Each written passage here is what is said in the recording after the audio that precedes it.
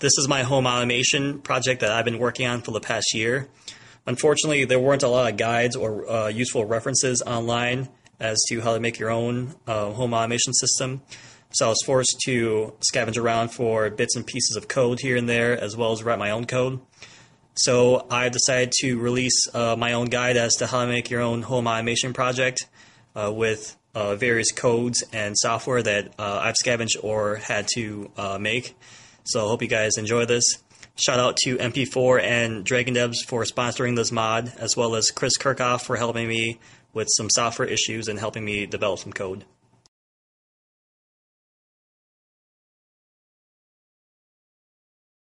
Here's a graphics user interface for my home automation project.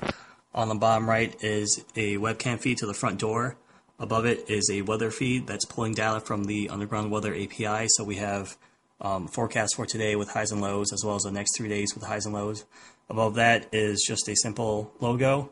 On the top right are primary system controls, so you can restart the system, shut down the system, and exit the desktop. On the left side of the GUI, we have the primary home automation controls. So, for instance, if I wanted to turn off this light, I would hit hallway light off. And if I wanted to turn it back on, I would hit hallway light on. And likewise, that would work for any of the lights in the house. So for instance, if I wanted to turn on the bedroom lights, I would just hit bedroom on. And if I wanted to turn off the bedroom lights, again, I would just hit bedroom off.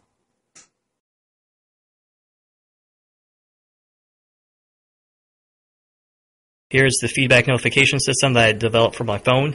So say for instance, if I'm on the road and I want to turn off, say, this hallway light, I will just click on this icon. What it'll do is it will send a instant message over to the system telling it to turn off the light, and then it will SMS back saying that it turned off the light.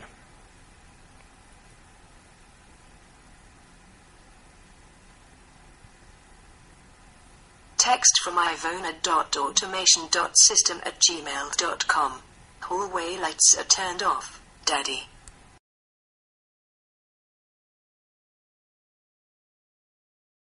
This is the automated feature that I programmed into the phone. So if I wanted to turn on this hallway light here, it would have to satisfy certain variables. And the variables for this example are, it has to be from 5 to 9 p.m. on a weeknight, it has to be connected to the home Wi-Fi as well as being plugged in. So that basically means that when I get home after work and I plug in the phone, it should turn on the light as well as greet me.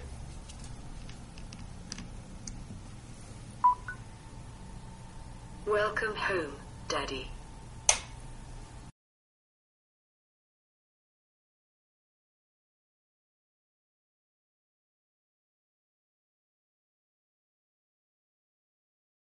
Alright, so here I have an alarm set for less than a minute from now. And what's going to happen is that the alarm's going to go off, and then the bedroom lights are going to turn on.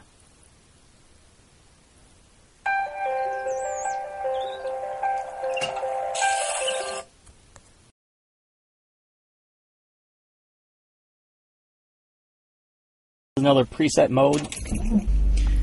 It's going to connect to the Bluetooth and then send out a instant message to the house telling it to turn off all the lights. So just gotta wait for the SMS.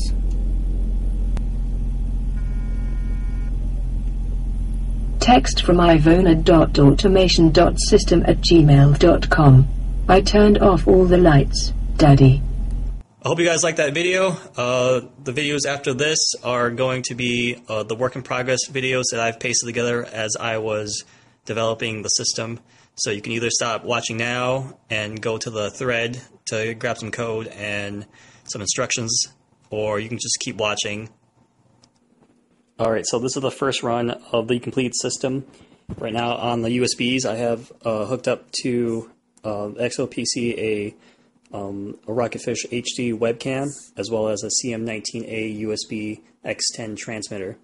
So on Visual Studios, I'm going to begin debugging. So right now I have it set so that full screen is off, and that the on top option is also off, so that you can see what's going on when I start pressing buttons. So as you can see with the webcam, that's working right here.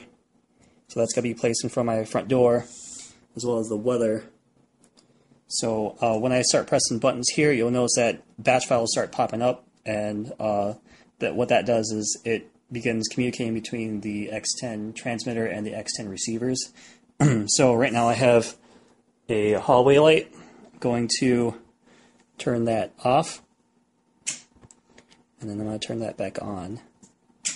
So as you can see, a batch file pops up, but when I have the on top option enabled, you won't see that, so everything will be clean, and of course full screen will be enabled so that the GUI will take up everything. Now let's try out some other stuff. I don't have anything hooked up to these, but they basically do the same thing as a hallway light, so let's try out music. What music does is it launches Firefox, which has Pandora as its home page, and if I go back now and I kill it, it's going to kill Pandora already. Alright, so here is my finished GUI for the home automation system. You notice on the left side there are scripts to turn on all the lights, music, blinds, and air conditioning. So let's try it out. Let's turn off the hallway light and back on again. And you'll notice that there's a webcam feed right here, which goes to this Rocketfish HD webcam. And that's going to be positioned on my front door so I can see who's knocking.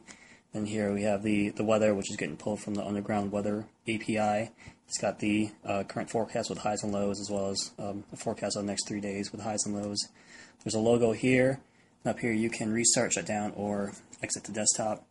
This machine also doubles as my torrenting machine, which is able to download files automatically from TED. And then it'll move all the download files over to my FreeNAS. There's also a script on there which will automatically delete finished torrents after they've seeded for 150%.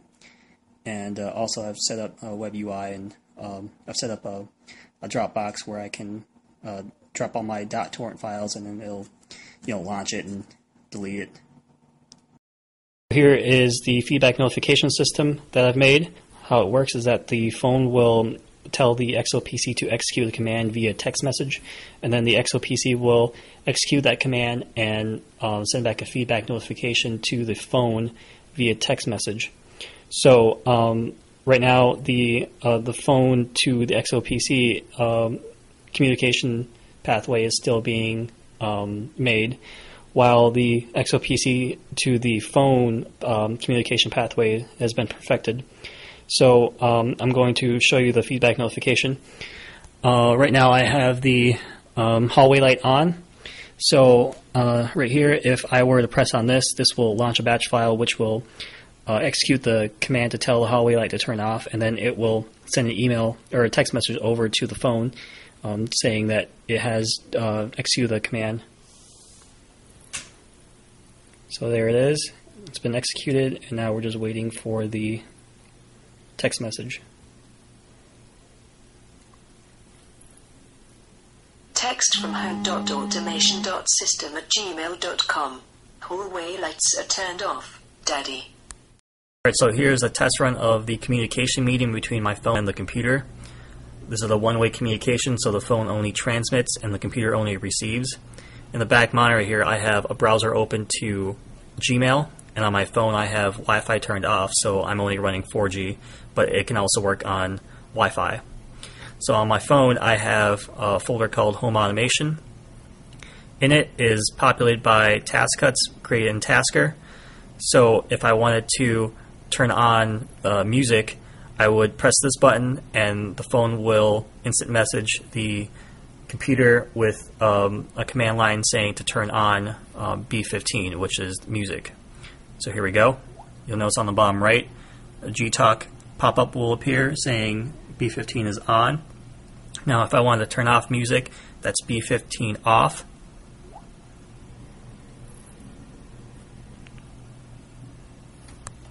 So here's a test run of how my phone communicates automatically with the computer based on certain variables, such as from 5 p.m. until 10 p.m., if it's connected to the home Wi-Fi, if it's plugged in, and if it's a weeknight. So on my browser, I have a Gmail page loaded. On the bottom right, there should be a Gtalk pop-up after I've plugged in the phone, because that's the only variable that's missing. So unfortunately, I don't have 3 hands, so I'm just going to try and plug this in. And then now there should be a pop-up saying turn on B12 silent. Test run of a modified Tweet My PC application that scans Gtalk, which is Google Talk, a chat application, instead of Twitter for keywords, and it will launch programs depending on what keywords you program it to. So here I have a hallway light programmed to module address B12. So on the Gtalk chat application, when I type in B12 off, it should turn off the module and then text the phone saying that it turned it off. So here we go. And the module is off. Now we're going to wait for the SMS.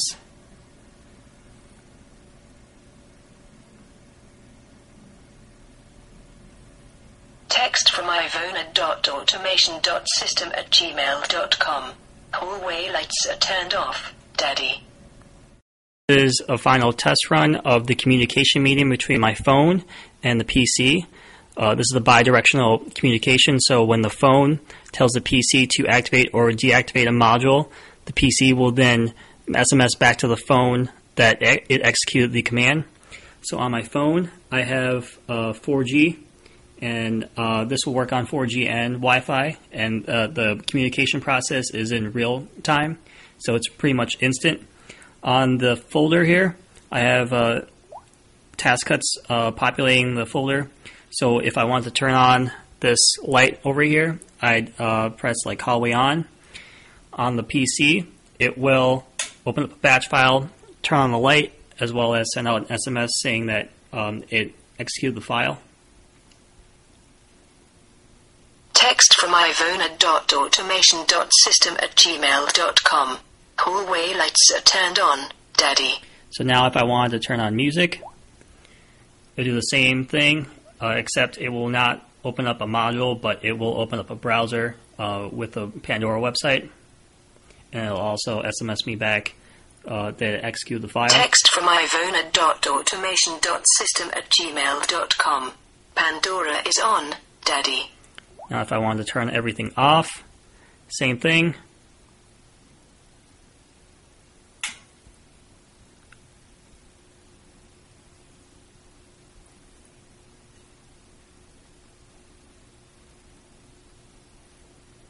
Text from ivona.automation.system@gmail.com.